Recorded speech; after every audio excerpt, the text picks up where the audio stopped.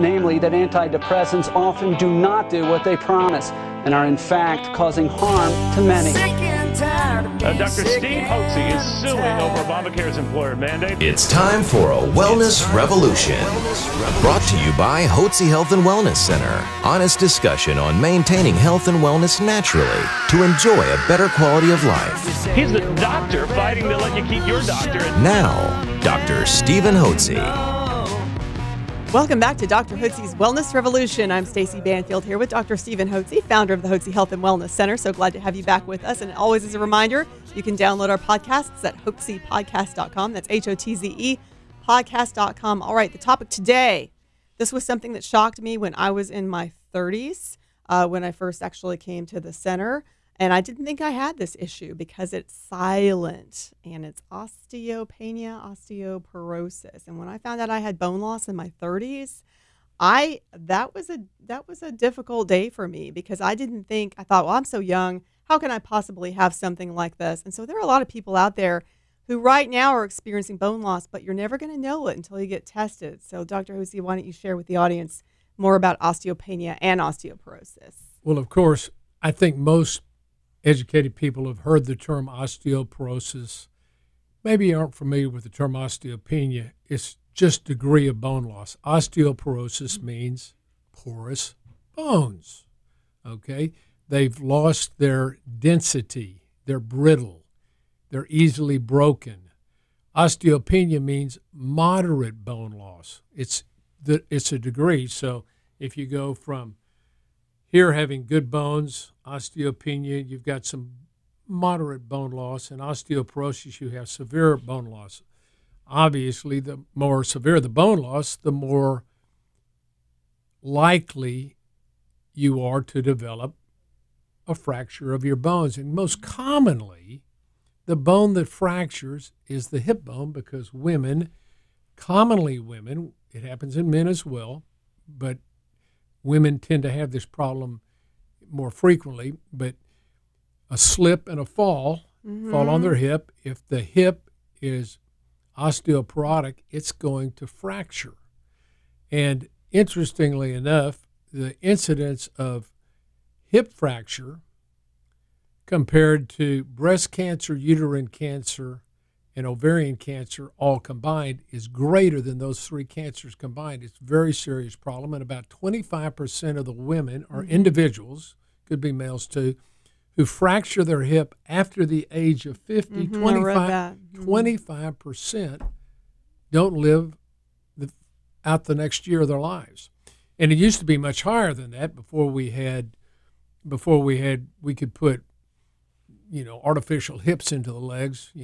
It used to be 40 or 50 years ago, if you fractured your hip, you were up in a brace and your leg was extended, you laid in the bed there for literally months while under traction. You had traction, and commonly they would get blood clots and they would die. And so it was very common for people. It used to be, if a woman in her 60s or 70s fractured her hip, she was a goner.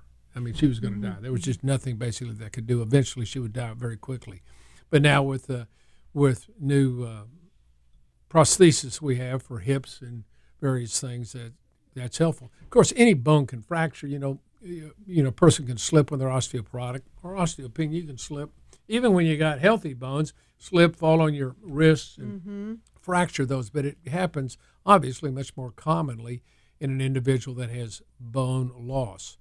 Now, or significant bone loss with osteoporosis. Now, the bones are strength or a function of several different items, and I want to cover that. First, progesterone, which is one of the female hormones, primarily a female hormone, although males make a little progesterone.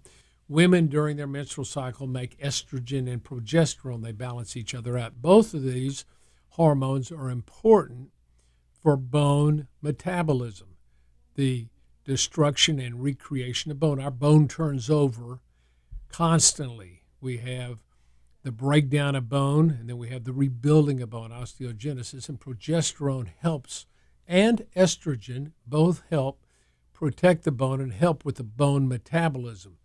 As women march through their menstrual life and make lower and lower levels of these two important hormones that have an important and significant impact on bone density. As their levels go down and eventually go through the change of life where they no longer make those, then that's when women begin to have a development of more severe bone loss, where they become severely osteopenic and then osteoporotic. So maintaining good, healthy levels of progesterone and estrogen have proven to be helpful in maintaining good bone strength. Some other things you can do to maintain bone health, and I think the hormones are very, very important. Let me say that. And in men, testosterone is the key hormone. In men, and men keep their testosterone levels longer than women keep their female hormone levels. So a male will continue, even though his testosterone levels will decline over time, he's still making them, even in his 60s and 70s, at a much lower rate than he did in his 20s, of course. But even men, as they start to get osteopenic, if we replenish their testosterone, we can re-strengthen their bones can begin to develop again, and we can overcome that osteoporosis and osteopenia and get back to normal bone growth again. Other things that can be helpful are weight bearing, exercises, bearing weights, lifting weights. Anytime you put weight on the bone is going to be stimulated to regenerate itself. So you might consider doing that. The other things that are important are good, healthy eating. All of health is based first on good, healthy nutrition. So healthy vegetables are very important. Eliminating a simple carb, high sugar diet is very important because that creates inflammation in the body. You want to be on good, healthy green vegetables. And interestingly enough, green vegetables, anything green contains calcium in it. And that's important for your bones because your bones are made up of calcium and magnesium. And so it's important for that. You want to also, point 5, you want to stay away from soft drinks like Cokes and Sprites and Dr. Peppers or Diet Cokes, any kind of soft drink, because they're acidic, and that will leach calcium out of the bones. Another thing that's very important for bone health is vitamin D. Now, vitamin D, we have found, and studies around the nation have found that at least 80 to 90% of individuals in America have very, very low vitamin D levels. And vitamin D is very important for bone metabolism. So I take, for instance, 15,000 units of vitamin D daily to get my levels up into a good level. The range goes anywhere from 20 to 100, and you want to get it up into the range of 70 or 75, 80. Get it up to 100. It's fine. It's not going to hurt you. It's going to be healthy for you, not only in your bones, but in your immune system and heart health. Vitamin D is very, very important. So it's important if you've got low vitamin D levels and you've got osteoporosis and osteopenia, well, you sure want to make sure you've got good vitamin D levels. That will help. Another important vitamin is vitamin K. Vitamin K has numerous effects. It helps diminish blood clotting. It helps thin out the blood. It helps pull calcium out of the arteries. But it also helps rebuild the bones. So vitamin K is very important for that. And finally, you want to avoid cigarette smoking and limit your intake of afternoon libations or cocktails. So both these can be harmful to bone metabolism and bone growth. What we found at the Hotze Health and Wellness Center is those individuals who have come in and who have had osteopenia or osteoporosis. I don't know what you have done. Have you had your bone density done, and what's happened? Yeah, so it actually reversed, and that was after I was put on progesterone and vitamin D, and it was amazing. So I mean, it was great to be probed. I'm feeling happy about that. Absolutely. And I'll mention something. The reason we see in many young women we see osteopenia is because many of them have been on birth control pills for a number of years, maybe 10 years, 10 or 15 years. And when they're on birth control pills, it shuts down the function of the ovaries. You don't make your natural progesterone or natural estrogen. These are counterfeit hormones that are in the birth control pills. They're not natural, so they turn off the production of your natural hormones. And birth control pills, the counterfeit hormones of birth control pills, don't stimulate bone growth. So that's why we see in many younger women that you wouldn't expect it, we see them having osteopenia osteopenia routinely in their 30s because they've been on birth control pills. So if you're on birth control pills, know that can be a problem. Right. And I was actually, I'll say it, I was on birth control pills when I was younger too. So, I mean, these are the things that they don't tell you about. They just put you on these things and then you find out the effects down the line. So definitely, Dr. Hotze, that was such great information. And I know that it reached just the right people. So, yeah, I do want to mention too. Yes. Oftentimes, now when you have osteopenia and osteoporosis, obviously here at the Hotze Health and Wellness Center, we're going to treat it naturally. We're going to use natural estrogen. We're going to use natural progesterone. We're going to use vitamin D, vitamin K. We're going to get you on a good, healthy eating program and encourage some weight-bearing activities, those sort of things. Get you off soda water and all that. And so we're going to make some natural recommendations for natural approaches to regaining bone health, which we found works fine. You go to a conventional doctor, they're going to put you on what are known as biphosphonates, like Fosamax, and let me give you a few names of those. What are those?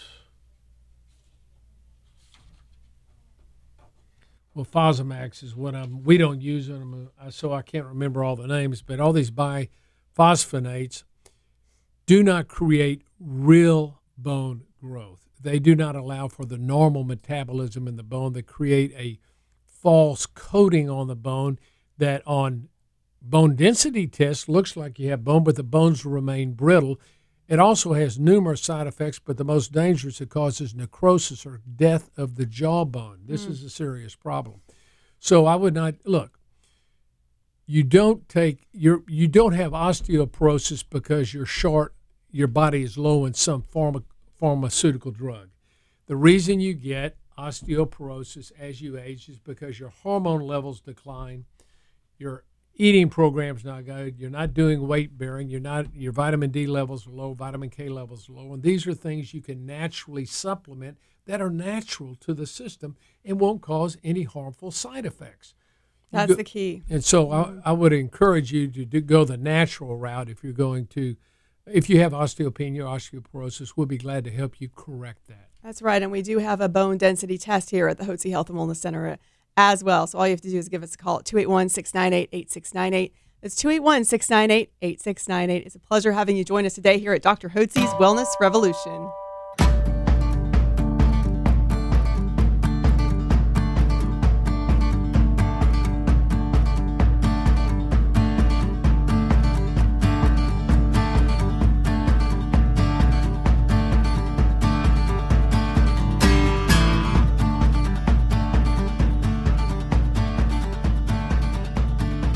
Information provided on this radio program is neither intended nor implied to be a substitute for professional medical advice and is not intended to replace the services of a physician, nor does it constitute a doctor-patient relationship. You should not use information from this radio program to diagnose or treat a health problem or disease without consulting with a qualified healthcare provider. If you have or suspect you have an urgent medical problem, promptly contact a professional healthcare provider or call 911. Dr. Hotze's Wellness Revolution radio program advises you to always seek the advice of a physician or other qualified health provider prior to starting any new treatment or with any questions you may have regarding a medical condition. Any application of the recommendations from this radio program is at the listener's discretion.